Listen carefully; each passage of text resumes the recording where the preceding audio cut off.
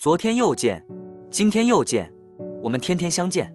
大家好，欢迎回到天天相见厨房，我是伟哥。虾仁肉末水蒸蛋呢，很多人都爱吃，尤其是家里面有小孩的，为了给小孩增加营养，隔三差五的都会做给小孩吃。那么很多人在蒸水蒸蛋的时候，都搞不清楚到底是用冷水还是热水，而且蒸出来的蛋不成形，还有蜂窝。今天小韩就给大家分享简单的做法，保证您蒸出来的水蒸蛋光滑 Q 弹，一点蜂窝状态都没有。那我们一起来看看是怎么做的吧。现在要准备的材料有鸡蛋、大虾、瘦肉、小葱、大蒜、生姜。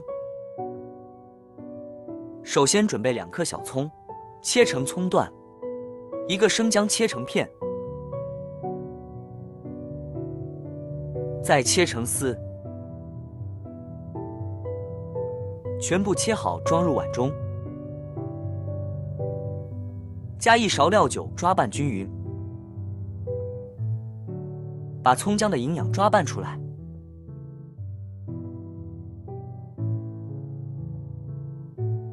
再放入几个剥好的大虾，继续抓拌均匀，放在一边腌制着备用。用葱姜料酒来腌制大虾，这样处理出来的大虾吃起来只有香味，没有腥味。接着准备3个鸡蛋，将它打入碗中，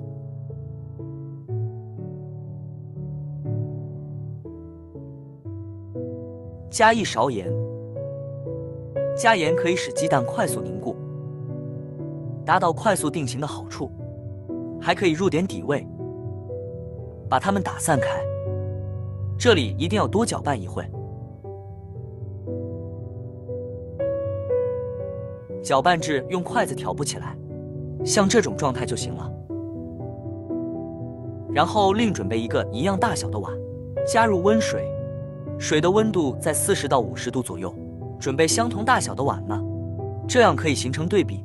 水的量是鸡蛋的1.5倍，不知道多少量的，就像我这样，先把温水倒入碗中，这样更好衡量水的量，然后再把鸡蛋液倒入碗中，温水也倒进去，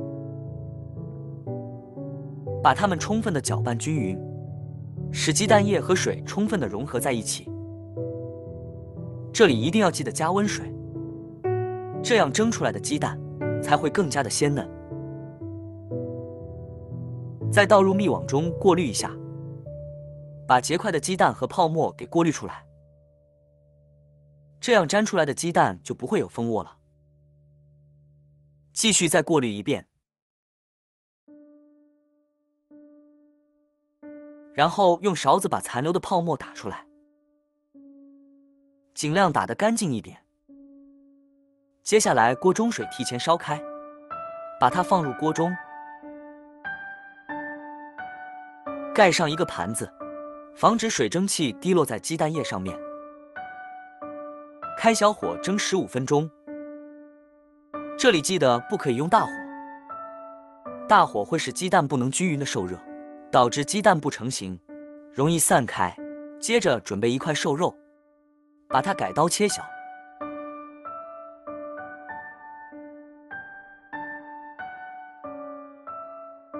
再剁成肉末，肉末可以给它剁碎一点。剁好之后装入盘中，再准备1把小葱，葱白和葱叶分开切，先把葱白切碎，放入碗中，再把葱叶切成葱花，装入盘中。跟着准备2个大蒜，1个生姜切成片，再切成末，尽量切碎一点，这样吃着口感会更好。切好和葱白放在一起。接下来把腌制好的大虾撇开调料不要，撇开之后装入盘中。跟着锅烧热，加1勺油，油热后把肉末倒进去，葱姜蒜倒进去，快速翻炒，使肉末变色，把葱姜蒜炒出香味，再倒入虾仁翻炒，使虾仁变色。